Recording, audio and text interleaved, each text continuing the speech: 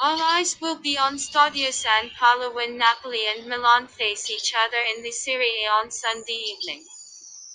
The Neapolitans quickly bounced back from a shocking 2-0 loss to Sassuolo, with the team beating Bologna thanks to Victor Osimhen's goal, but Gennaro Gattuso's men do not want to stop now.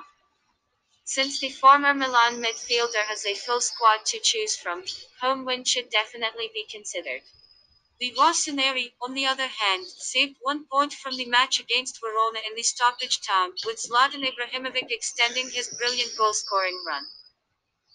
Ibra is not getting any older, but seeing that Napoli have turned their Stadio San Paolo into a real fortress, we predict that the visitors are going to return to Milano empty-handed.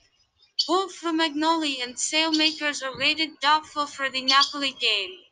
Prediction 2-1.